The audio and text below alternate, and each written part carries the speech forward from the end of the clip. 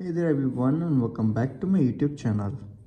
So guys, today in this video I will tell you how to fix Face ID and passcode option is missing from your settings. If you are having the trouble with your iPhones because the Face ID and passcode option is missing from your settings, you have come to the right place. In today's video, I will walk you through some easy steps to get it back and working smoothly. Let's dive in. First of all, you have to do is the first thing you want to do is make sure your iPhone is running the latest version of iOS.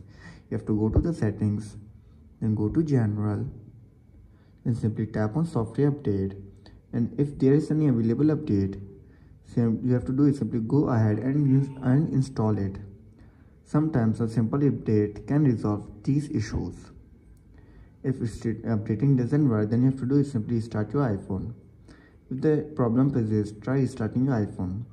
It might sound basic, but it often helps in resolving small glitches. Turn off your iPhone by going to the general, then scroll down and then tap on shutdown. Then wait for a few seconds and then turn it back on. Now check if the Face ID option is available or not. You can see this is Face ID option is not still available. After this, then you have to do is simply check for restrictions on your iPhone. You have to simply open the screen time. After this, then you have to do is scroll down and tap on content and privacy restriction. Again scroll down and you can see your option passcode changes.